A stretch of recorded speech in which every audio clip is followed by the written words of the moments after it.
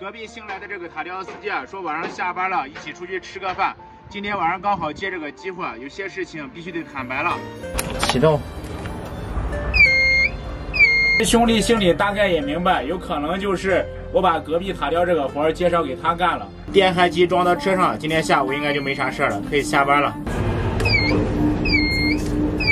老蔡，我下班了。没啥事了，听取了大家的建议啊，我准备了2个窗帘，还有出胶的，准备这2天啊，彻底的把这操作室里面打扫一下。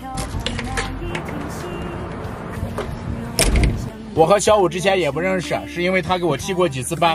接着我又去西安工地上班的时候，那个工地刚好缺个司机，就介绍让他去了。结果在那个工地去了之后也没干几天，不是和人家领导抬杠，就是和老板吵架。所以就换人了。从那个事情之后，我们就很少再联系了，直到现在。哎，你这做饭了，怎么还生火了？房东阿姨生的火，过2天我们做饭方便点。今天必须得去，我给早上打电话了，没给咱俩留饭。本来想着不去了，给他省一点的，看他这坚决的样子，这不去还不行了。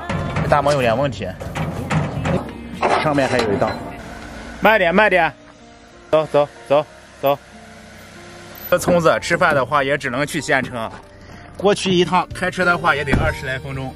这干桥墩的活好啊，这个活晚上又不加班，晚上我们还可以出去转一转、逛一逛。之前干房建的时候，那活太忙了，忙14小时在工地待命。小份就够了，那就小份吧，啊，不要浪费就行。那就要凉的，就要凉的。幸亏你这个活发了及时，要不然我这会在家里过年呢。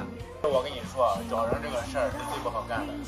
兄弟经历过很多次了，每次找的人来在工地干，一会儿这儿一会儿那的。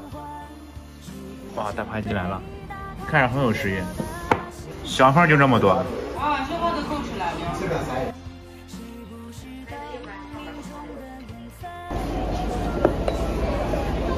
你来的时候，我给你发那个信息就是7000，管吃住，对吧？工资月结。其实我跟你一样，我也是7000块钱，不是8000啊。不会吧？我还以为你比我高呢。我想着老板放你在这边管事呢。8000，你想多了。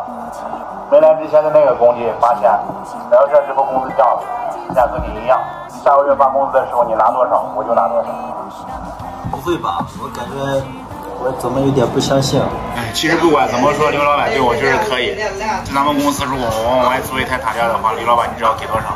给这个。一台电器的话给这个。今年这个情况你也知道，我到现在一个单子都没成。所以说，我没有给公司创造什么利润，知道吧？我凭什么多拿人家1000块钱？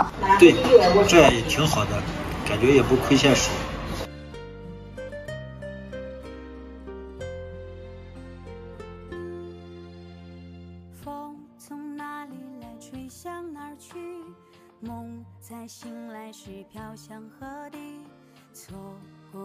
其实这样也挺好的，2个人今天晚上把话也说开了，同一个工地干同样的活，拿一样的工资啊，不要有啥误会。